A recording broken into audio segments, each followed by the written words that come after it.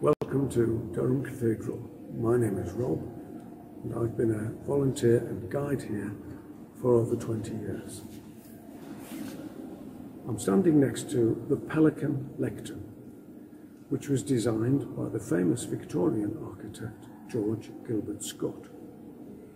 He used as a source for his design a description in an anonymous 16th century work called The Rites of Durham of a lectern that they had in monastic times. The Rites of Durham say that it was the goodliest lettern of brass that was in all the country.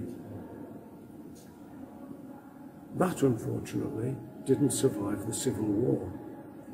It was reputedly sold by an English jailer in 1650 when the cathedral housed Scottish prisoners after the Battle of Dunbar.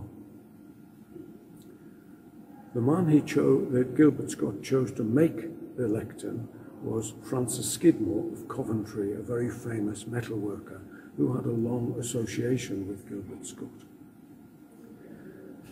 The lectern itself is made of 806 separate pieces of metal. It is described as being bronze and partly electroplated in silver, although it always seems to be made of brass. It is embellished with amethysts and rock crystal. Amethysts are symbolic of purity and healing, and you often find amethysts in bishops' rings. Rock crystal is also symbolic of purity and was used in medieval reliquaries, lining the box in thin sheets which had been polished. Why a pelican? This is because in pre-Christian days the pelican was thought of as a bird who pierced her breast with her beak in order to feed her chicks with her own blood during times of famine.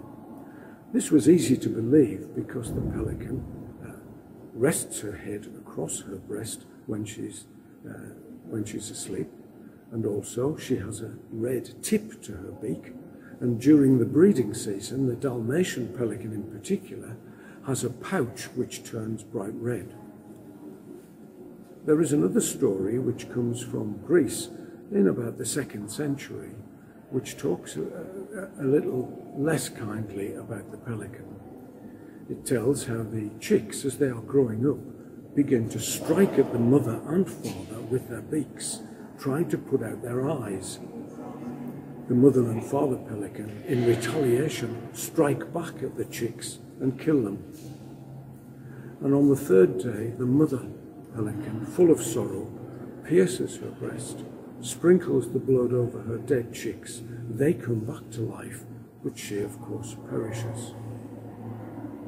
The Christians adopted the pelican as an analogy of Christ, who died that we might have new life, who shed his blood that we might have new life.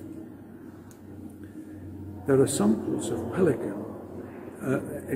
of pelican all over. I have a photograph of one in a church in Dubrovnik. If you look at Shakespeare's plays, you will find references to pelicans in Richard II, King Lear, and Hamlet. In Hamlet, Laertes says, "Thus wide I will ope my arms, and like the kindly, life-rendering pelican, repast them with my blood." Queen Elizabeth had her portrait painted in 1575, and on her breast in the picture is a jewel showing the pelican and her chicks. In fact, a lot of people still call it the pelican portrait. I saw a pelican behind Inspector Morse at the end of one of the episodes of that series in a church, a mosaic of the pelican in Oxford. Now that you know the story of the pelican, I'm sure you will come across her as you travel around.